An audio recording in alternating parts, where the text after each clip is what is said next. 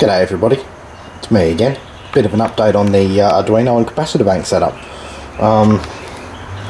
I've pretty much got all the wiring prototyped out here. I have to neaten it up when it goes into a box, of course, but it's working. I like it. I'm now hooked up to the big cap bank.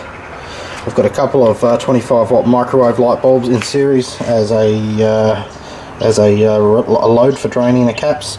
There's a contactor there which connects that up. Arduino's all hooked up, and I will show you a quick demo here of the exercise routine to exercise the caps or reform them. So I'll just push that lower command button there, charge to 50 volts, wait a couple of seconds, start discharging. Now while that discharges, I'll waffle.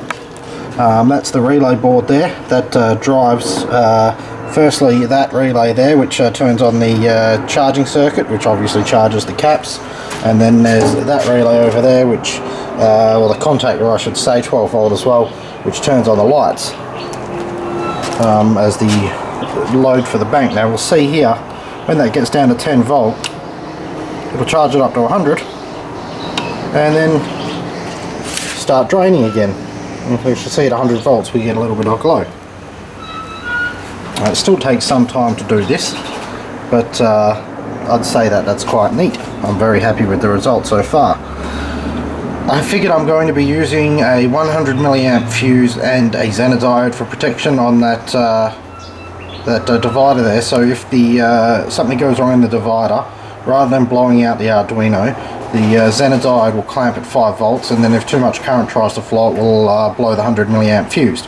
I think that's well within a reasonable amount to protect the Arduino and its input-output port. Actually, that's just an analog input, so that's about to hit 150 volts exercise.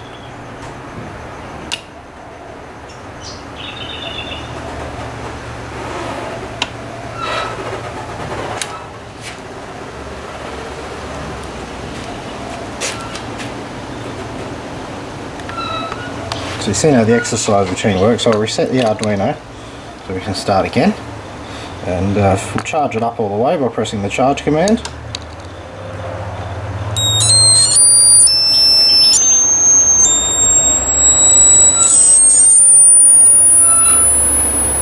That's approximately 10,000 microfarads at 400 volts.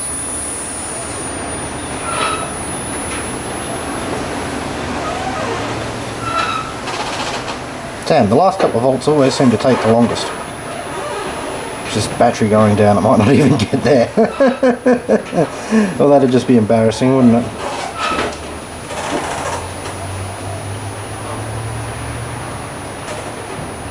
I have had it out here exercising for a little while, the battery might be down a little bit. There we go, 400 volts. Oh, still needs a bit more exercise, dropping a bit fast. Alright, now we'll discharge that one. Give the discharge command out through the two lamps. Beautiful. Beautiful, beautiful, beautiful. Anyway, what was meant to be a quick update on the Arduino and cap bank stuff has turned a bit of a longer waffle, but I'm sure you guys will appreciate it. Fair bit of thought and work has gone into this. Believe it or not, the Arduino code was kind of one of the easiest bits, and I will make it available for everybody once it's finished. I won't be giving circuit diagrams or anything else, because for 400 volts you're going to zap yourself, but I don't mind giving out the code because then people can figure out the rest themselves.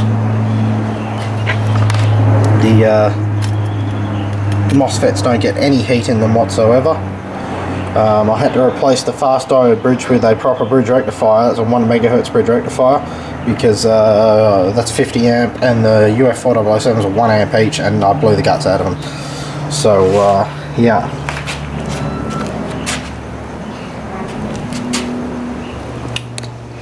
Put that back onto exercise. Uh-oh. There we go. So that will now exercise them for the next hour or so, or 2 hours while this uploads, I guess. And yeah, that's it. A little bit of progress. If anybody's got any suggestions, I'd love to hear it. And even though it looks a little messy, it is safe. It's got a circuit breaker on it, 5 amp breaker. The charging circuit's got its own 15 amp fuse, which will, well, that'll go before the fuse does. Like I said, the only thing that has to be done is to completely isolate, or at least protect the Arduino from any spikes or anything like that. And right now the Arduino is running off a USB wall wart. Hope I've got everything covered there.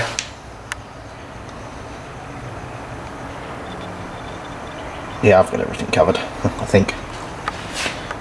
Except for a boom. No boom tonight. Boom comes after I finish this.